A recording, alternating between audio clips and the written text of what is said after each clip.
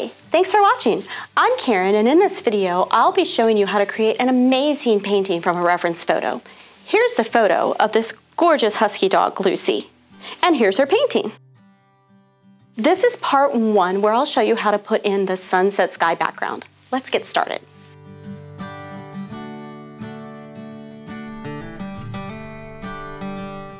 Just going to jump right in with my sketch already done on the painting surface. If you'd like to see some other dog or animal how to draw videos, please just let me know in the comments. And here's that reference photo. Notice, since this painting is a portrait of the dog, I chose to crop the picture a bit to show less sky, and I also drew in the husky a lot larger than in the picture. The boat didn't seem so important, so I mostly just let the dog cover that up and will bring the reflections down around her head. As the artist, you get to decide those things.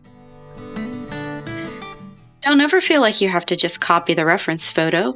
Have fun by just picking and choosing the parts or even rearranging things to make the painting what you want.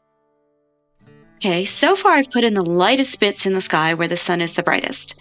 Now I started working on bringing in swoops of the bright orange color, laying it down along the lines of the moving clouds. Remember, clouds have soft edges, so keep blending. Next comes red in the sky. It will blend with the yellow and oranges already there to bump the clouds up another notch. I've also left a few spots to add some sky blue. When the blue edges and the red edges blend together, you'll start to see the lavender and violet tones from the reference photo.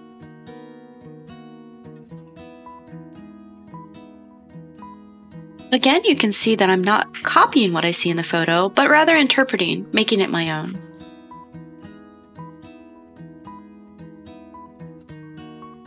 This bit of sky I'm popping in is in between the sunset clouds and the tree line below.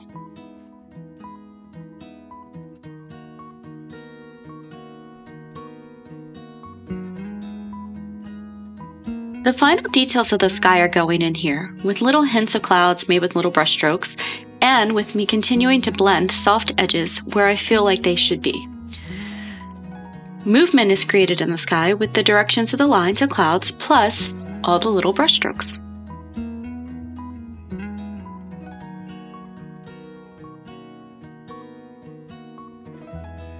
You'll see that I also decided to bring in some darker shades of violet, like a purplish color, to show some of the clouds, and some more bright yellows to brighten up the spot where the sun is peeking from behind the trees.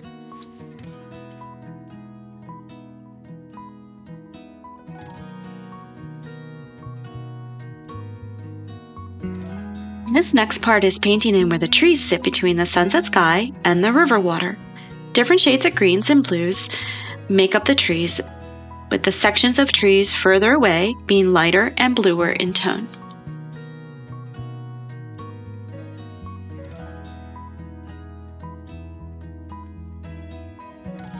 Here I've been painting in some shadows along the bases of the trees near the water line, as well as up into the trees to show some distinction between them.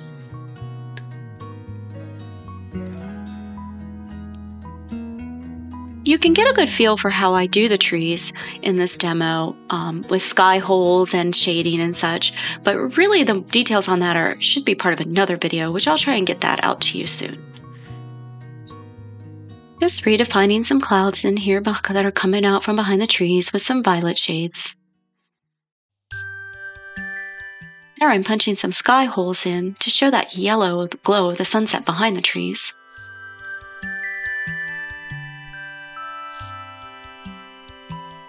Over here to the trees on the right-hand side, this is an exciting technique where they're more silhouetted because the sun is setting directly behind this clump of trees, but there's light spillage coming over them. So you'll see that I'm putting an orange glow and blending it down into the trees, and it's pretty distinct and very reddish orange.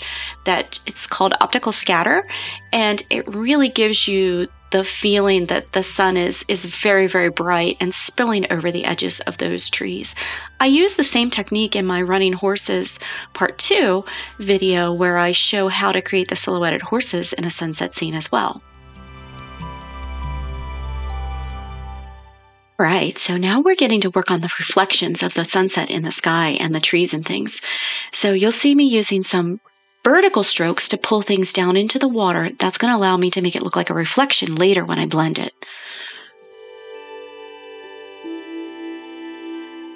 Let's bring our reference photo back and look at that for a second as we move down to the front part of our painting. The sunset sky is done in the painting largely cuts off the upper part of the photo with all the blue and violet shades. They are, however, still reflected in the front area of the painting next to the husky dog. I'm using this blue brush to blend.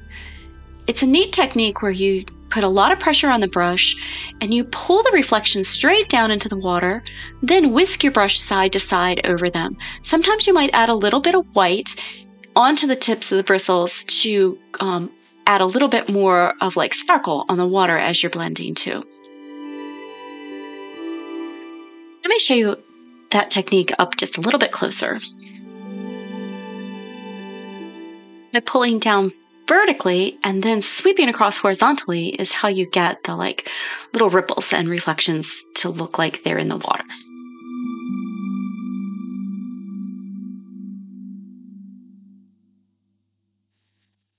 All right, just a final few little strokes of blending for this background and it's going to be done. And here's one last peek at the painting so far, plus the reference photo. I hope you've enjoyed watching me create a painting from a reference photo by interpreting it and making it my own. Remember to show some love by liking and subscribing for more great videos.